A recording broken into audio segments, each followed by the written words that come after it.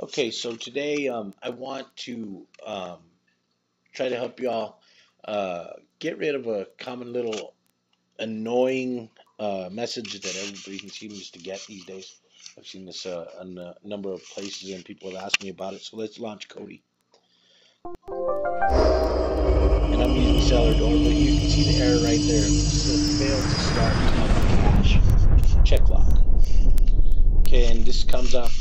I've heard a lot of different reasonings for it. One of them was that if you're running another version or fork of Kodi while you launch this, um, you'll get that error. One thing that I can tell you is that it happens on a number of different builds, and it doesn't affect the way that the build works. It's just kind of annoying. So I'm going to show you how to get rid of it. So let's go to System,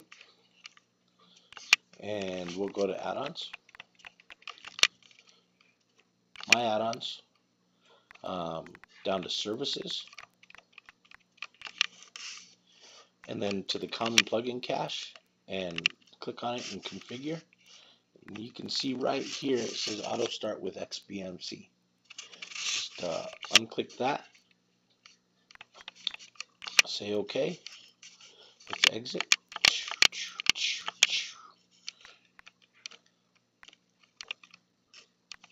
Shut down. Oops.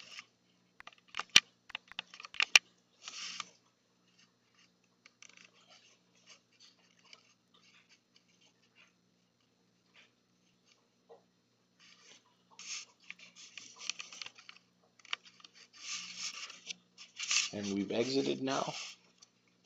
So we'll launch Kodi one more time with Comcast not name.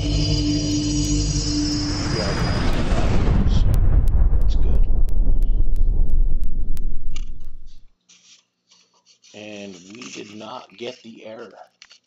So that was a simple fix, and it doesn't seem to affect anything that that you do in Kodi, but it does keep that annoying little message from popping up all the time. So I just wanted to give this out to the people out there, and uh, and hopefully this helps you.